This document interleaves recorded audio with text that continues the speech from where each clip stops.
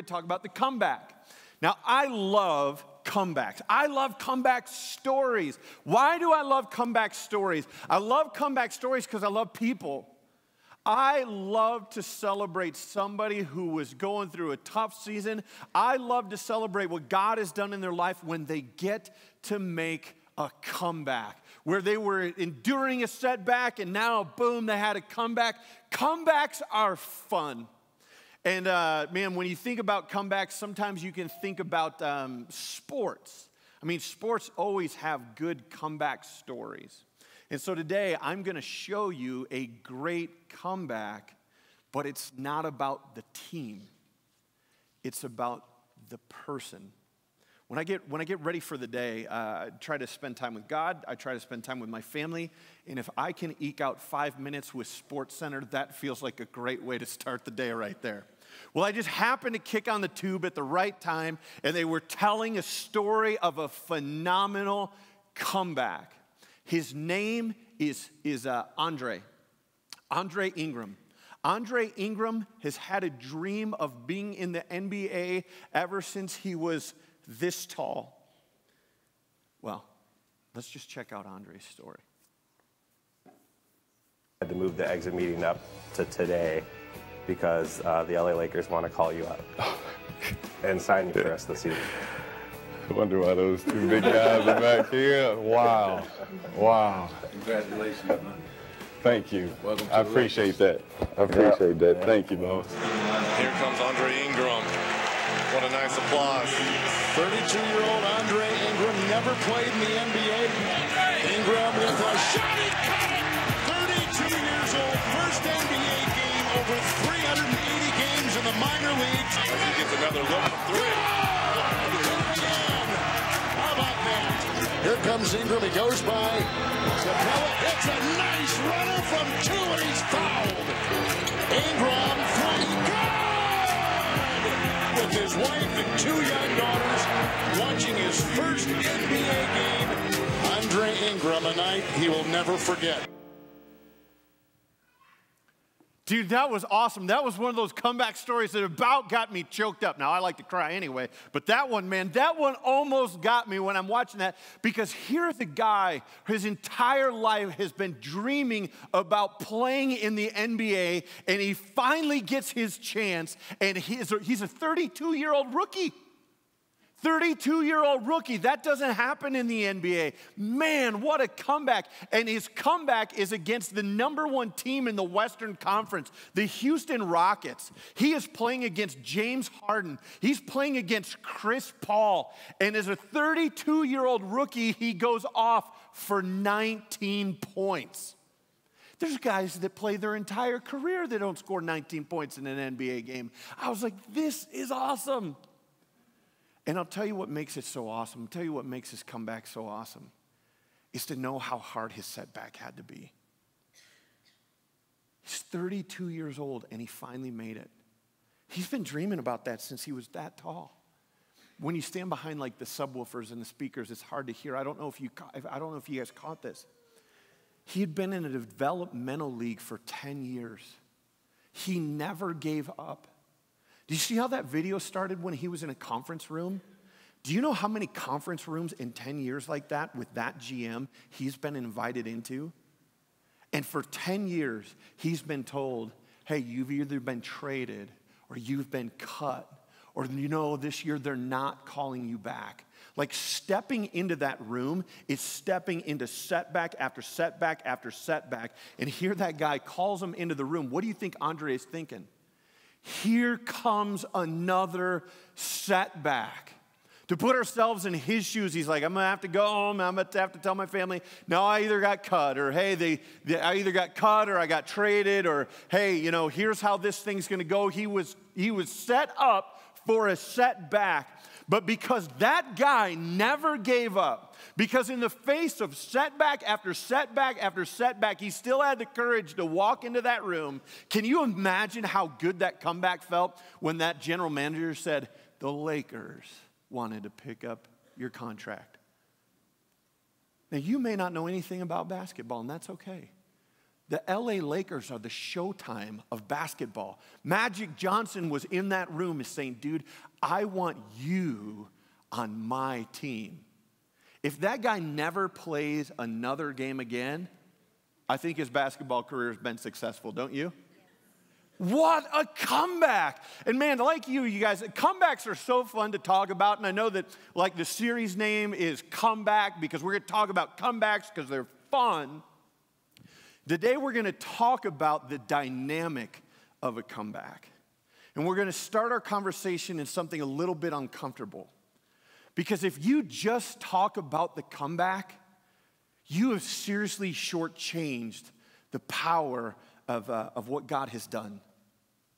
Because before there was a comeback, you had to experience a setback. And nobody's really out there saying, hey, let me tell you about my setback. Hey, can I tell you the time the wheels just came off my life? I mean, we don't get that amped up about those stories, do we? No, man, we weep and we turn red and we go inward. And these aren't things that we want to share. But if we're going to talk about a comeback, then we need to start our conversation with a setback. And I would dare say with this many people in the room, you've all experienced some type of setbacks in your life. You know, I remember getting married. I remember our wedding day. It's like, oh, this is awesome. And it's just always going to feel this way until I screwed it up and it didn't. We experience setbacks with the people that we love, right? I remember thinking, man, I can't wait to have kids. It is going to be so much fun to have kids. Have kids, they said. It would be fun, they said.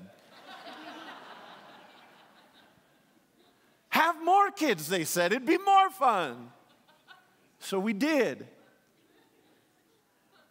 Man, we've had some setbacks as a dad. But God teaches me things through my kids so I can have a comeback. You see, we've all experienced setbacks in our lives. Some of you guys might be in the middle of a setback right now. Maybe there's somebody here today who's single and you're ready to mingle. But mingling hasn't come easy for you. Like you had hopes and dreams of being somebody's spouse, and it hasn't happened yet, and it feels like a setback, and you're wondering, what's wrong with me? Because you just want to be loved by somebody else, and that's where you are today. You feel like, I'm in a relational setback. But maybe your relational setback would be a little bit more serious in nature than even that one. Maybe your setback is you've got decades of family dysfunction and you are trying like crazy to crawl out of that thing so that your family can have a better reality and a better future than the one that you had. That you can have better experiences. And as hard as you try, it just feels like you're always failing and you're just not getting there. And what I want to tell you is, listen, keep fighting if that's your setback. Maybe your setbacks this morning are financial in nature and they're not relational. Maybe there's like a young man or a young woman. You've gone to school, you're going to school, and you want this, or you're going to trade school, or you got hopes and dreams of a particular career path, and it's not coming together like you wished and you hoped and you thought it would. You just find yourself in a season of a setback. Or maybe you got that job that you dreamed of and you love it, and they told you recently that, man, you can do that job. You just can't do it here anymore. And you find yourself in a setback. Or maybe you lost somebody that you loved this year. You find yourself in the middle of a setback. Those are things we don't like to talk about. And you want to know the one place that it, more than any other place, that it's really awkward in the place that we don't want to talk about our setbacks? It's here, in church. Because we're supposed to have it all together, right? We're supposed to be happy all the time. We're at church, we're supposed to have it all together. We're setbacks? It gets hard to talk about setbacks at church because we're supposed to have it all together. And if you feel that way this morning, what I want to remind you is this, and I love to say this because this sets me free more than anybody that and I'm just thinking about how it sets me free. We're all imperfect people here pursuing a perfect God. I am imperfect. Don't believe me? Ask my family. But you don't even have to ask them. I just told you, I'm flawed. And I want to tell you something. God loves you. He knows all my flaws, and he still loves me. He knows all your flaws, and he still loves you. How good is that? Like, his love for you isn't based on your performance. So it's okay to talk about our setbacks, because eventually he wants to lead us to a comeback. But church can be a really hard place to talk about setbacks. And if I'm just going to be really honest, you want to know why it's hard to talk about setbacks here? Because we're so stinking judgmental. Christians are judgmental. Jesus had this awesome line, if you're a follower of Jesus, Mike Fackler, you're a follower of Jesus. If you're a follower of Jesus this morning, do you remember what Jesus said when it came to judging others? He said, get the plank out of your own eye so you can see the what? Grab the plank. That's a two-handed endeavor out of your eye so that you might be able to see the speck in your brother's eye. The reason we don't like to talk about it is because we feel judged. And I want to let you know is that, man, I've been here for 5 years. And if you're a guest with us today, I would tell you that this is not a group of perfect people. I am not a perfect pastor. We're all imperfect people running after a perfect God who loves us. And we won't always get it right, but we will be here for you. And that God doesn't want you to have to carry your stuff, go through your setback alone. And so I want to invite you to be a part of a community group. One of the things that I always like to ask is, who in your life do you have that you could talk to about the setbacks? And I would dare say, if everybody in here is in a community group or on their way to a community group and you can get in one, I bet even if you're not in a community group, you probably have at least one person that you can share your setbacks with. But the real question is, are you?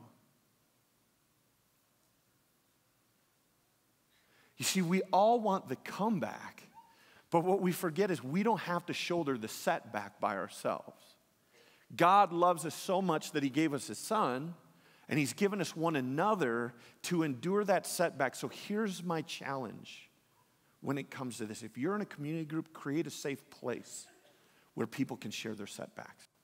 And if you're walking through a setback, I'm going to challenge you, because it's really hard, and men especially for us, we don't want to share this stuff. If God has blessed you with a good friend, I'm going to ask you to share with that friend the setback that you're going through.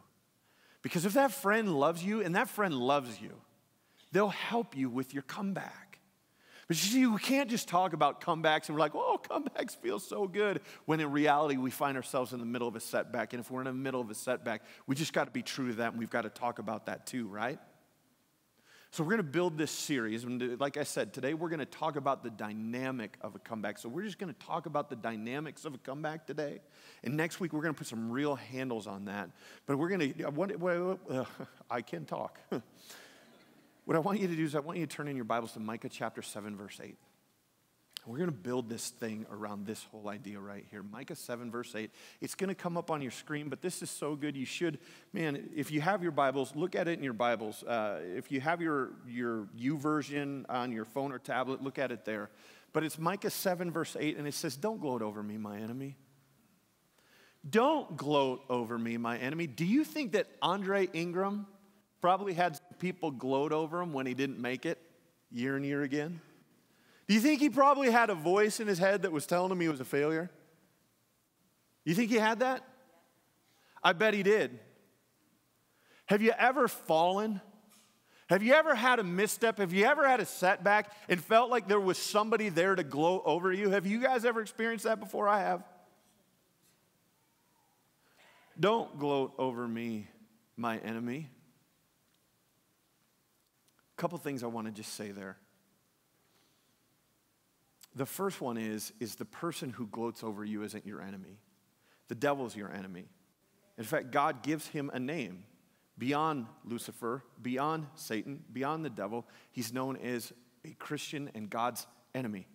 And he's the one that gloats over you when you're not failing. And man, when somebody gloats over you when you have a setback, don't you just want to prove them wrong? Don't you want to stand back up and prove them wrong? Isn't that the first thing you want to do? Is that what you want to do? Maybe not? Okay, that's what I want to do. We want to stand up. We want to prove them wrong. I would just ask you to, if that's you, I would ask you to throw that whole thing out and just be the you that God created you to be. And I would ask you to do something. You see, the enemy is actually the devil.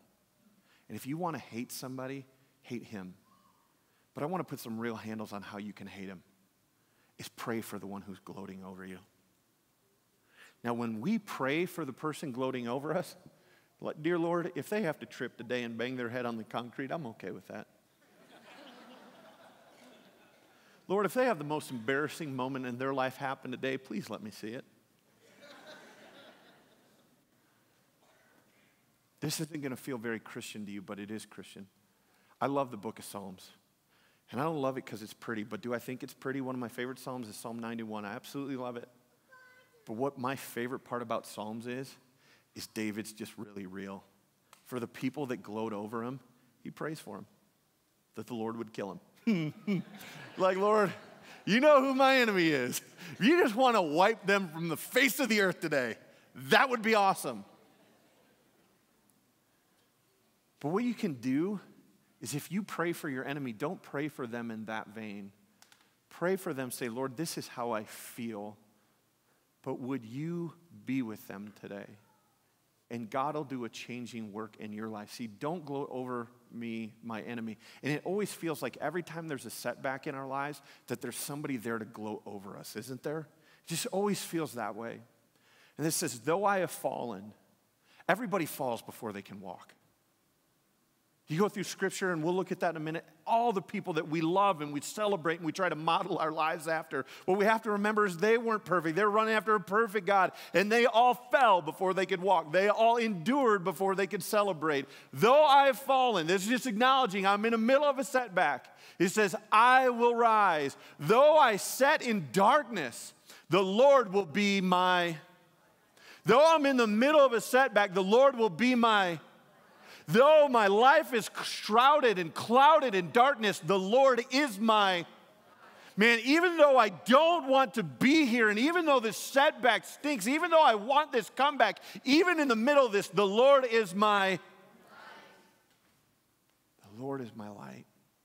The big idea that we want you to take away from this series, the big idea that we want you to take away, if I haven't said this already, is this. For every setback, there is a comeback. For every setback, there is a comeback. Even when you're sitting in darkness, there can be a comeback. Even if your setback is bigger and deeper and darker than you ever thought, what I want to let you know is that a comeback is possible. You might have to endure the rest of your life, but I want to let you know that even if you had to endure, there's a comeback possible. That even as you sit in darkness, a comeback is possible, not in your strength, but in the one who made you strength, the Lord God Almighty. He can give you His strength. He can give you His peace. He wants to share His love with you. So even in the midst of a setback, you can experience a comeback because God has made a way. You see, there is one who is the author of comebacks. And He's the God of Abraham, Isaac, and Jacob. His name is the great I am. He is the Alpha and the Omega. He is the God of comebacks. And we work so hard, and I bet this morning you worked really hard, or maybe you're in the process of working really hard right now, I don't know. But we work so hard to get our way to God. Like, Lord, help me think a godly thought. Lord, I want to be closer to you. And we're trying to get vertical with Him, and we're trying to get closer, but we can't jump high enough. We can't think clear enough. We cannot get there. And if that's how you feel this morning, I want to remind you of a really important thing that God did for us in His great love.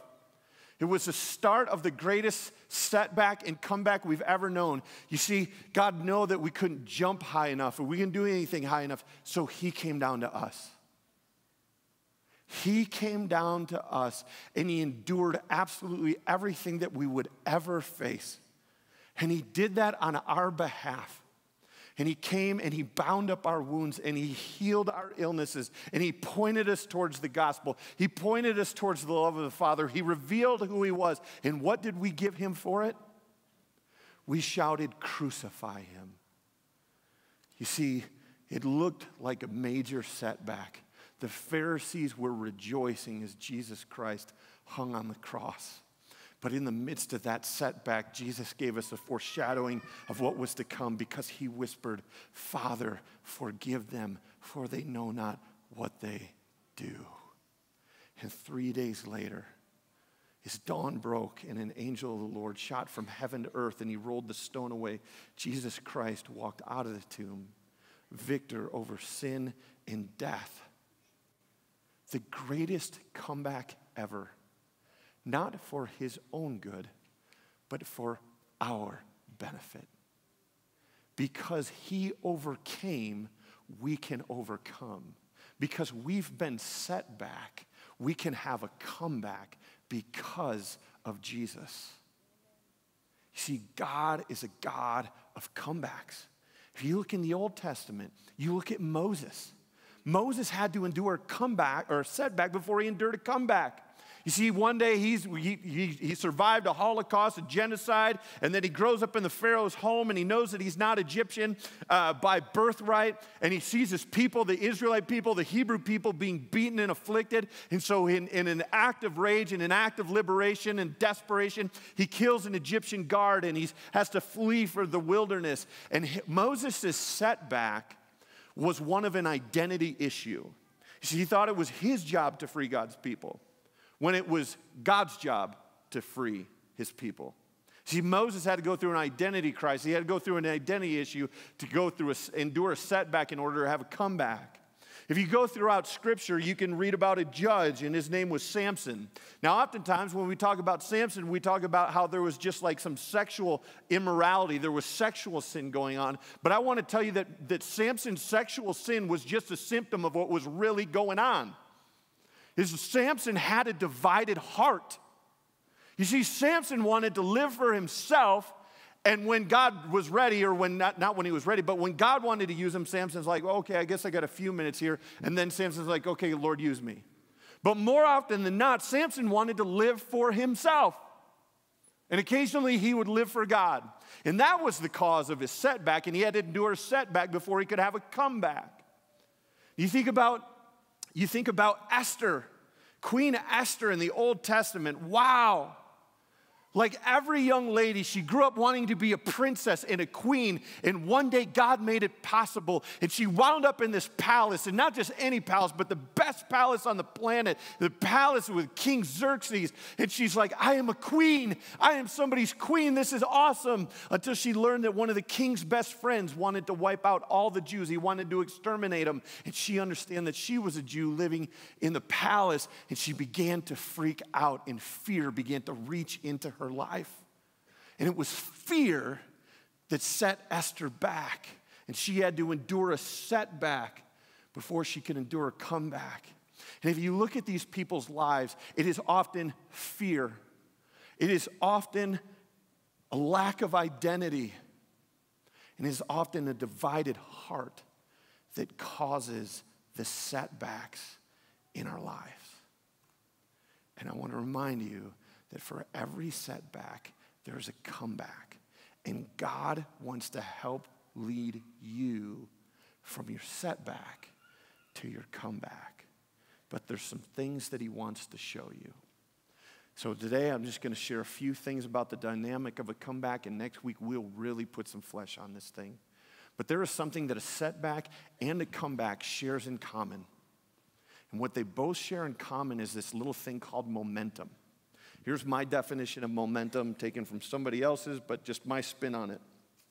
Momentum is forward progress uniquely affected by the decisions we make and the circumstances we face. There are some decisions that you make that lead you in a certain direction, and when those decisions stack up on top of one another, or these circumstances stack up on top of one another, they move you forward in a direction. It is forward progress. But on your outlines, you will see that momentum can be forward progress in a positive or negative direction. Now, you know when you have momentum in your favor, because it feels like every decision that you make leads to something bigger, it leads to something better, it leads to something more rewarding, fulfilling, and we all love those seasons in our lives. It feels so good because momentum is on our side. But we also know those moments when it doesn't matter what decision we make, it feels like it just leads to setback after setback after setback. And the wind is in our face. And what do we like to say? Man, I took one step forward, but it always feels like I'm taking 2 or 3 steps back. That's when just momentum, whether it's decisions we're making or events that are not our fault, just keep happening in our lives and move us forward in a positive or negative direction. And while we physically cannot see momentum, we can see the effects of it. Now, for you sports fans, when you're watching sports, you can see the tangible results of momentum. When a team believes that they're better, when a team believes that together they can succeed, you will see that team begin to perform better. You can see it. They get what they like to say on TV is they've got momentum on their side. Now, being a Detroit Lions fan, that is rarely ever said of my team. In fact, you can see the tangible results of momentum in a negative way, and you love playing the Lions because you're going to see it all game long for 4 quarters, except for maybe the last 2 minutes when they give you a little bit of hope. But no matter what happens, that defense cannot stop the offense. It's just negative momentum stacking up. You see it in sports all the time, but you also see it in businesses. If you look around our city, you know the businesses that have momentum. You know the businesses that have the momentum. Man, I could just rattle off a whole bunch, but I'd leave somebody out and I'd offend somebody. I don't want to do that. But there are some of you in here who are really successful at what you do with your businesses, and you have momentum. But you can also drive through the same city and you can see abandoned buildings or warehouses where you can see the negative effects of momentum stacked up on them, and they're no longer in businesses. But see, momentum impacts churches too. It can have positive effect. Woo, we got a brand new senior pastor. It's going to be awesome. And then he comes in and changes at least a third of what we used to do. What's going on? And you see the swing of momentum. I know we've never had to go through anything like that 5 years ago. We can't see momentum, but we can feel the same thing in our own personal lives. We feel it in our back. We feel it. Momentum, it's a dynamic of both a setback and a comeback. Today I wanted to define a setback as this. A setback is momentum heading in the wrong direction. You know those mornings. Your dog's so happy to see you, but he's just happy to see you at the wrong time because you have a bowl full of Cheerios. And he didn't just want to say hello. He jumped up in your lap and the Cheerios went all over you. That's okay. You have a little extra time. So you go and change and you go to start the car, but the battery's dead. You're late to the meeting. You missed the sale. And on top of that, you used the wrong restroom, and everybody was there to see that happen too. Setback. It's just like there's momentum heading in a negative direction. It's heading in the wrong direction. And enduring setbacks is just part of a life. And here's what I want to let us know. There are some emotions that are associated with setbacks. And you don't really need me to articulate them, but I'm going to. When we're in the midst of a setback, this is how we feel. We feel like we're sinking, or we feel like we're slogging around in mud, like we just can't, get any traction. We can't get moving. There's feelings of desperation. There's feelings of isolation. And it's really just a feeling of death. I want to get moving, and if you find yourself there today, what I want to remind you is that for every setback, there's a comeback. But let me just offer one of 2 reasons that maybe you're in a setback. Because setbacks aren't all bad. God can actually use setbacks to be good. So if you're in a setback this morning, one of the questions I would want you to ask are you in a setback because you're looking for satisfaction in something that can't offer satisfaction? You see, God can offer satisfaction. He can offer love. He can offer life. He can offer peace. But are you experiencing a setback because you're looking for the things of God and something other than God? Could that be the reason for a setback? Or how's your work habits? Now, I know with this group right here, there's a lot of hardworking people here today. And sometimes we get so consumed with our work that we work, and we're just tired. Could your setback be because you've just been going too hard and you just need to stop and rest? And that's what I mean. Listen, setbacks aren't bad. Sometimes God allows us to experience setbacks when we're working hard, because we're working and we're looking at the wrong things. And he wants us to look and he wants us to turn to him. You see, every setback we make can be traced to these two reasons. They're either self-inflicted or they're unforeseen, which means my setbacks that I faced could be self-induced. Like I made a series of bad choices. And I might even know that they were bad. I just wanted to be selfish. I wanted to make things about me. Have you ever done that before? I have. And we get this momentum heading in the wrong way because we're selfish and sinful and we just got our eyes on the wrong thing, and we can do these things to us. But there are also those moments where things are unforeseen, where unforeseen circumstances come into our lives and they set us back. It's either self-induced or it's unforeseen. And these events and these circumstances stack up on us and can get momentum heading in the wrong direction. But again, I want to remind you that for every setback, there's a comeback. And every comeback has to begin with a setback. Recently, I told you a couple weeks ago that I was in Lebanon. And when you are on a plane for that long, like sitting in those seats is not good. But you get to watch a whole lot of movies. From Dulles, Washington Airport to wherever I landed on the other side of the pond, I got 3.5 movies in. And I know that there's longer flights than that. And that's why I don't go on them, because they scare me to death. But I got to watch 3.5 movies. And one of the movies I watched on the plane was a movie that you may have seen before, probably one you loved. It was called The Darkest Hour. Story of Winston Churchill. And at the very end of the movie, they pulled up a quote that I absolutely loved. And here's a quote that Winston Churchill said back in the day. He said this, and I believe it's on your outline. And here it is. Success is not final.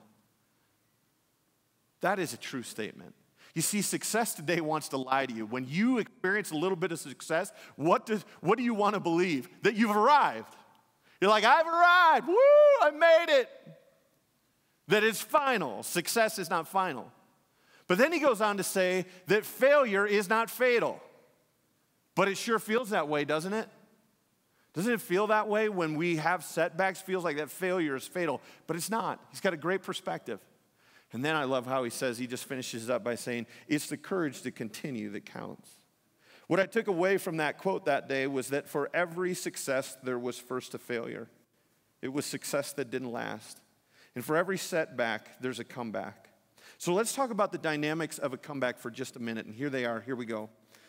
A comeback is momentum headed in the right direction. And I would tell you that every comeback starts with a turning point.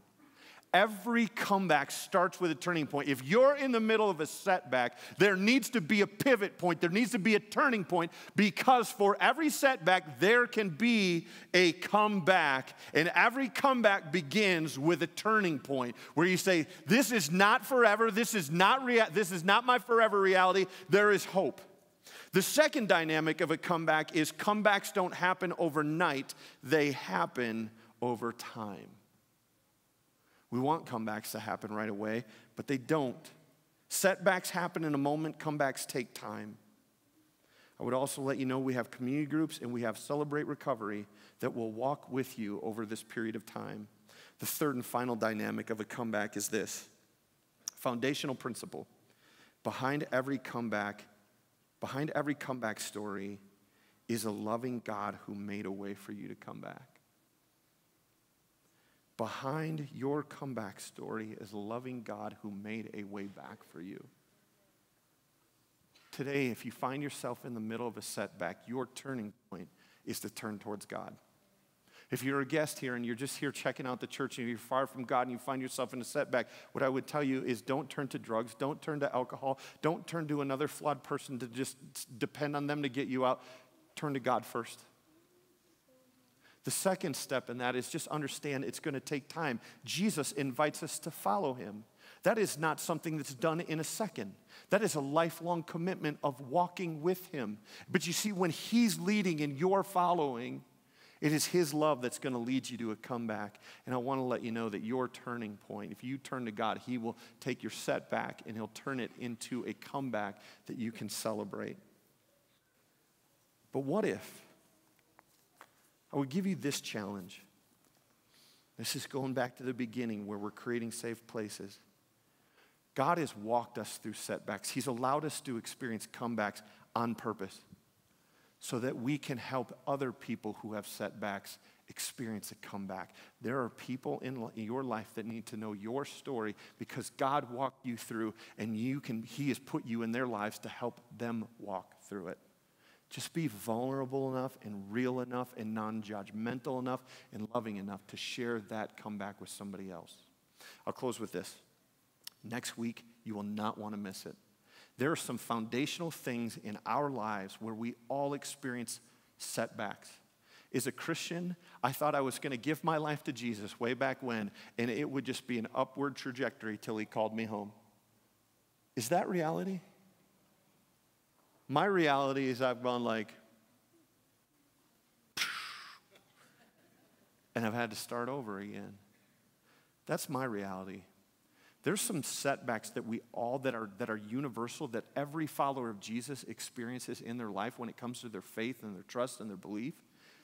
But what's nuts is there's some things that we do that brings us to those points. And I'm going to share you a scary point in the scripture where we're all going to see ourselves that brought the nation of Israel to that point, this just catastrophic setback. But at the end of that, I'm going to show you in the same pivot point, this turning point where a beautiful thing happened and God led them to an amazing comeback. And it's something we can learn from. I hope you'll join us for it. Hope you'll tell your friends about it. Lord God, thanks for a chance to meet. Thanks for a chance to share your love. God, I want to say thank you for being light in the dark places of our hearts and our minds. God, if we're making some choices that aren't honoring you, that are setting us back, Holy Spirit, convict us, I pray. Surround us with your loving people. Holy Spirit, speak and lead us to the comeback that you want us to have. In Jesus' name, amen.